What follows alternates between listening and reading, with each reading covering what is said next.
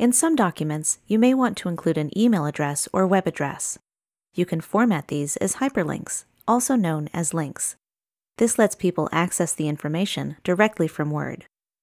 For example, I'd like to add an email address in the contact section of this newsletter.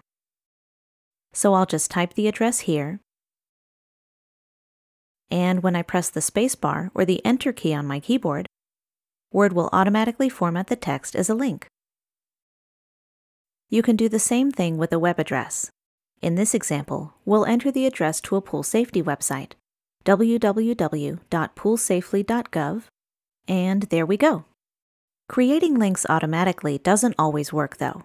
For example, if you want the text to be something other than the web address.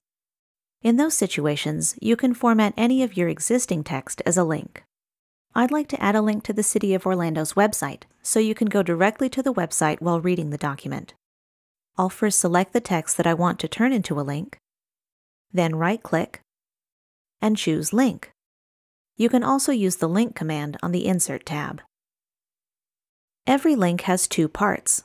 The most important part is the address, which could be a web address, an email address, a file, or even a location in the same document. Just use the buttons here to navigate your options. In this example, we're going to enter www.cityoforlando.net. The second part of the link is the display text, which is the thing people will actually see when they read the document. The display text can be the same as the address, or just whatever you want. When you're ready, click OK, and now the text is formatted as a link. It's a good idea to test all of your links before sending out your document to make sure that they work. Normally, when you're in a web browser, you would just click the link to open it. But in Word, you have to hold Control on your keyboard while you click, just like it says in the instructions here. Okay, the website opened correctly, which means our link is working. Let's go back to our document for one last thing.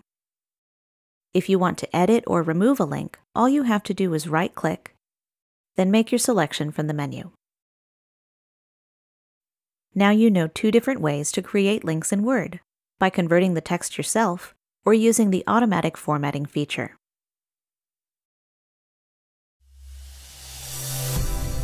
GCF Global, creating opportunities for a better life.